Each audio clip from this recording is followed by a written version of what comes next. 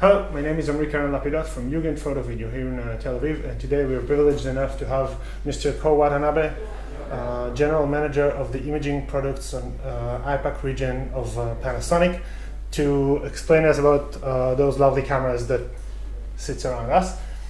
Hello, good morning, Ko. Hello, good morning. So, Mr. Watanabe, we've seen Olympus coming up with a new professional body with a Micro Four Thirds sensor, in which you have plenty of experience.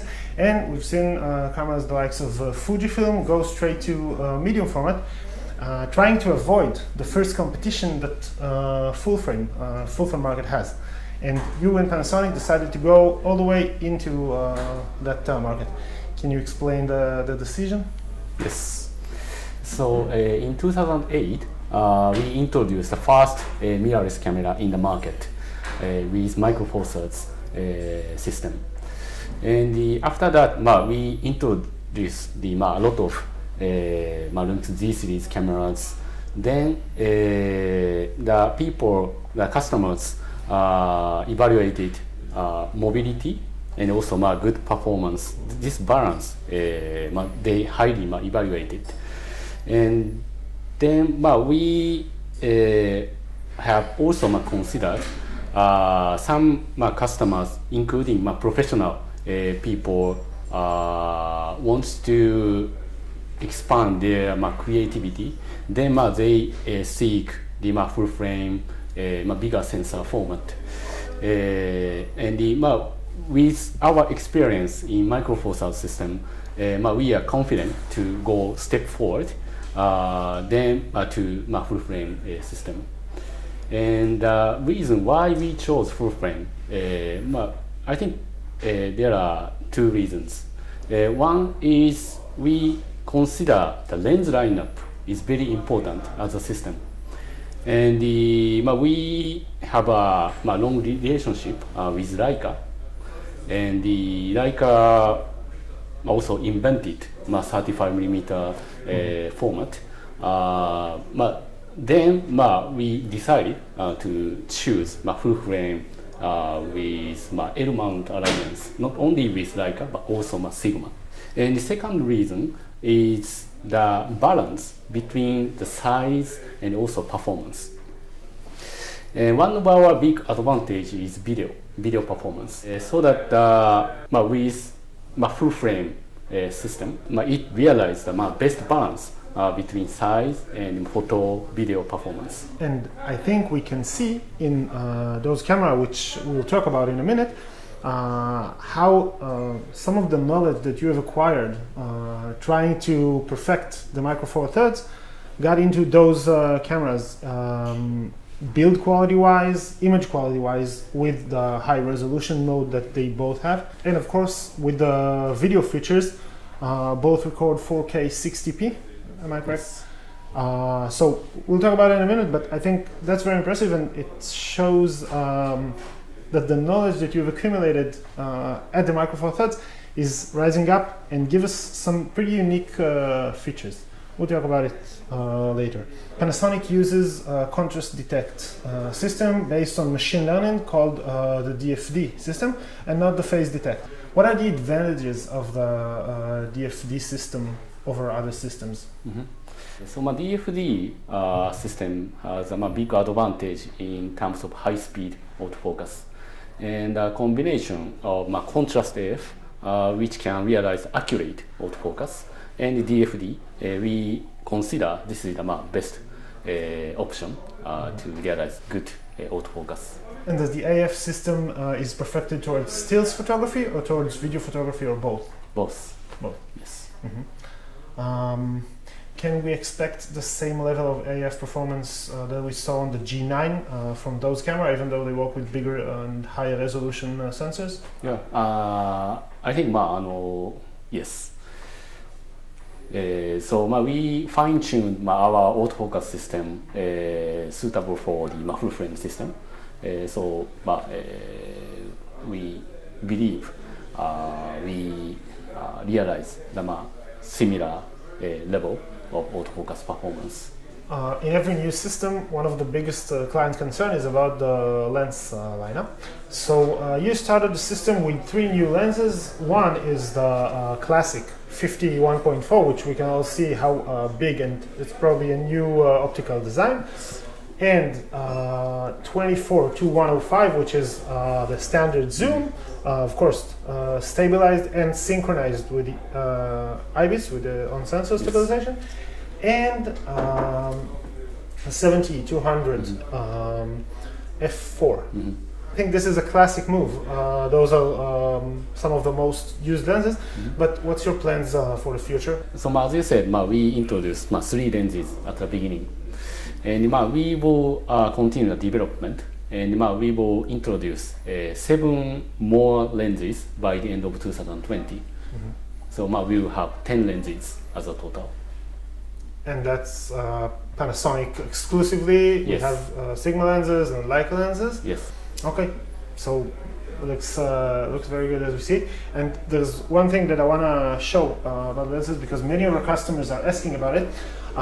One of the main issues with focus by wire lenses is that the motion is not linear, and the 70-200 and the 50 has a shift mechanism that gives completely linear focus motion. So it balances speed of focus by wire system and the linear motion for manual focus, for focus pullers and whatnot. Very nice touch, very nice to see it in the newest Panasonic system. I want to talk about the 2 cameras, basic features, resolution, video qualities. So what can you tell us about those twins? Okay. So the biggest difference between these 2 models is resolution.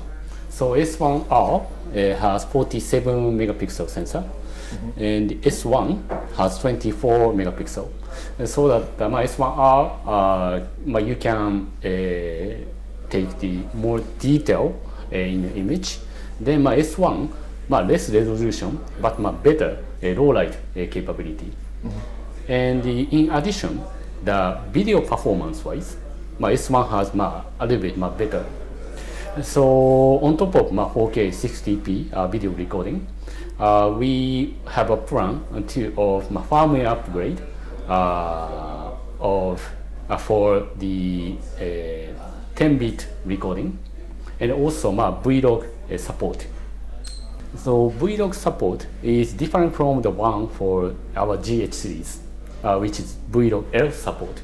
So the Vlog for S1 is basically same as the one for our professional camcorder, Baricam, so that you can expect more wider dynamic range.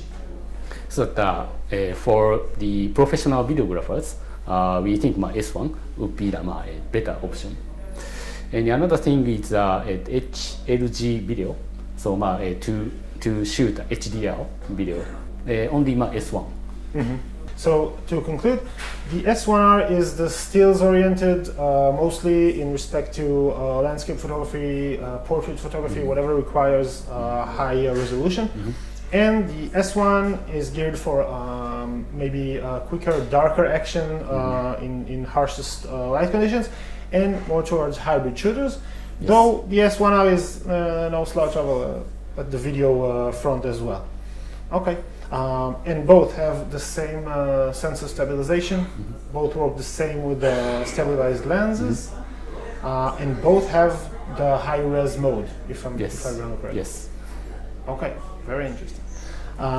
They both have the same AF system? Yes. Okay.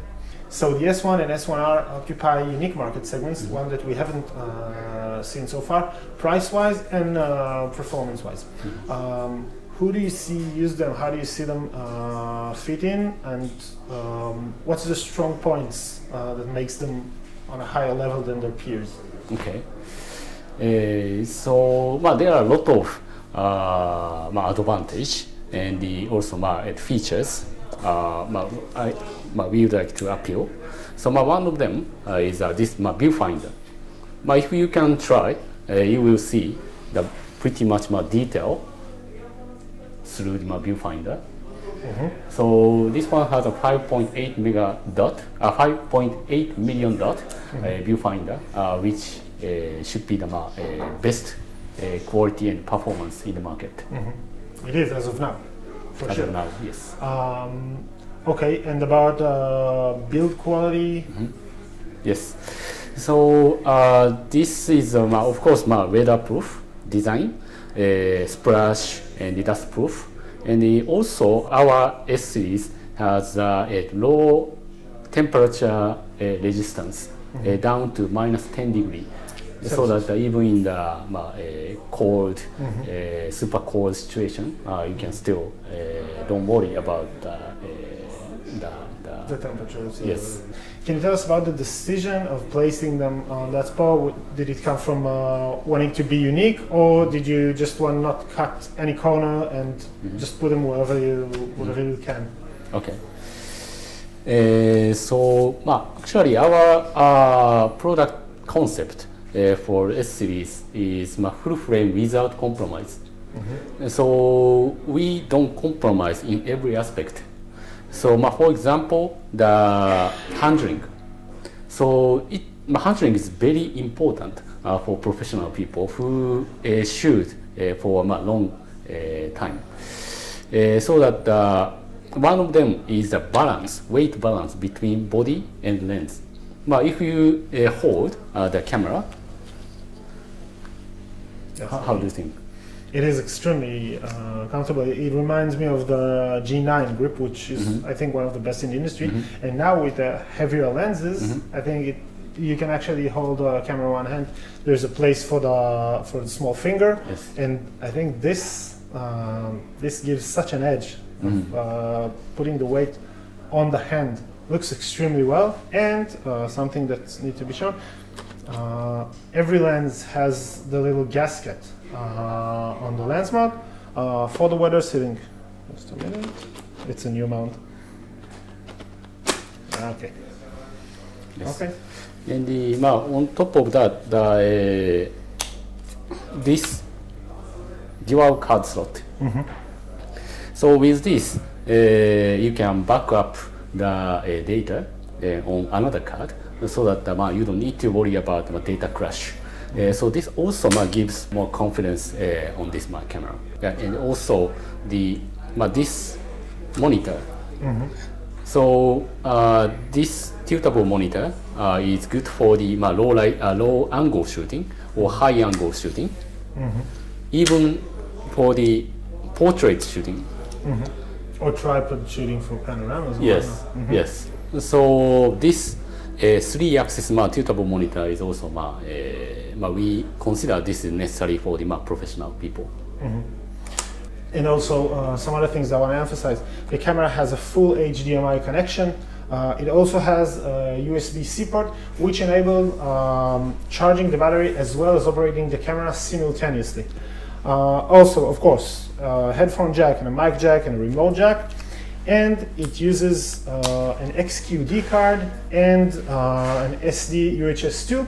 Both are fine with recording 4K 60p, and the XQD is even faster for recording the stills coming up at high rates. I think this one shoots 9 frames per second of 47 megapixels, so you would probably need the fastest cards available in order to maintain performance. One more thing that I think is important is the camera comes with a new battery. It's a very large battery. The SIPA standard says 380 shots using the rear screen and above 1,000 shots using the LCD, which is a lot in mirrorless camera terms. It of course depends on how you use the camera, if you shut it off, if you hold it on for long periods, but it seems industry leading. We'll have to check the camera in the field and see for ourselves. So our customers asked us about how will the new system will coexist with Micro Four Thirds systems. We see the new lens, the 10 to 25 1.7, and we say, okay, you're probably going with both systems, but can you explain how they're going to live together under the same roof? Okay. We think each system has its own advantage. So full frame has better low light image quality and also wider dynamic range. However, the micro four thirds has good for mobility and high speed performance. So still street photographers or travel photographers, wildlife photographers who carry around the cameras a lot,